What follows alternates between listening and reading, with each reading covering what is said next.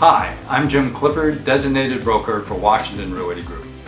We have made this short video to help our customers, clients, and really anyone in the process of buying or selling real estate right now to have a positive and rewarding experience.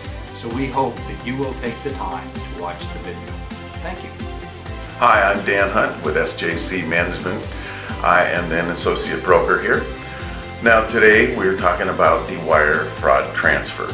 This can happen with a sale of a property or if you're buying a property. We don't want this to happen.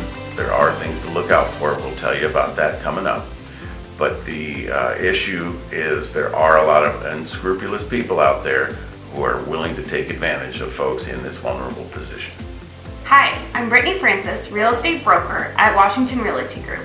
If this scam occurs and your bank sends money to an account set up to steal your money, it's not your bank or your escrow company that loses this money, it's you.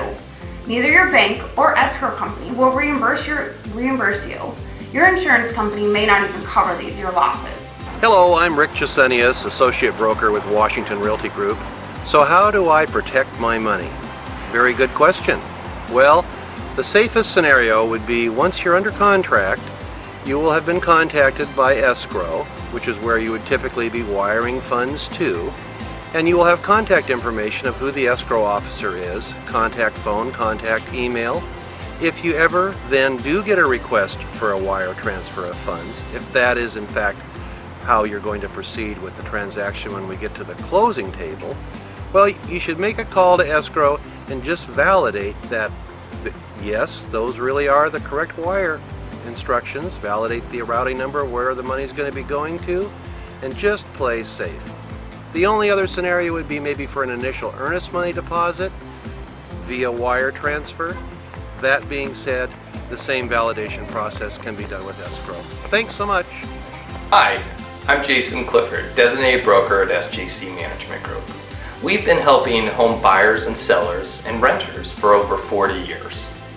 We want to make sure that you're aware of this new potential scam that is occurring in the real estate industry, and we want to help you avoid it. As transactions are being done more electronically via email and text, the potential for a scammer to get involved and make you think it's coming from a legitimate source is real, and you need to avoid it. None of the agents at SJC Management Group or Washington Realty Group will ever send you wiring instructions. Those will only come from escrow. And you need to call escrow and verify that the instructions are legitimate. If you have any questions about this or anything else related to real estate or leasing your property, please give us a call.